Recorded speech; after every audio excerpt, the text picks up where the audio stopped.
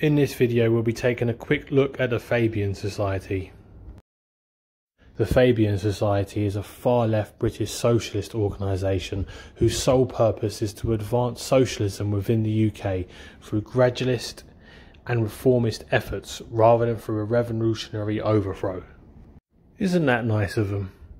And the Fabian Society was named after a Roman general, Quintus Fabius Maximus Verrucus, nicknamed Contator, meaning the delayer. He sought gradual victory through harassment and wearing down the enemy. Founded 136 years ago in 1884, the Fabian Society now boasts of 7,000 members.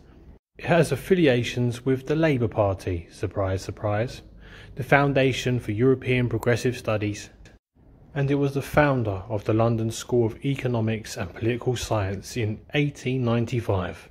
Now this is where it gets interesting.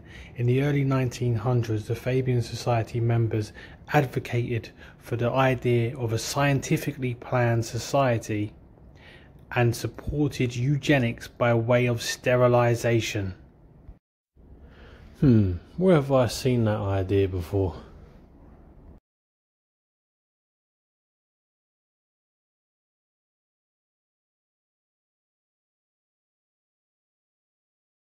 Now this is an explanatory note that was found on the title page of their first ever pamphlet.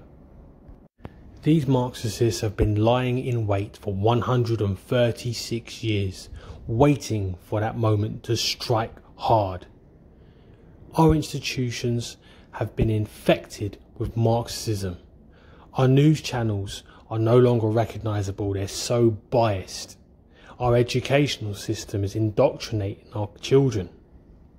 And even our government has been infected with Marxists from the Fabian Society.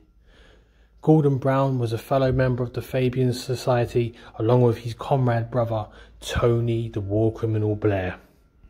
And to so high an eminence has its membership advanced that Labour barons and baronesses have also been members of the Fabian Society. And even Diane Abbott is a member. In fact, the majority of the Labour Party are members of the Fabian Society. And as their coat of arms clearly shows, they are literally wolves in sheep's clothing.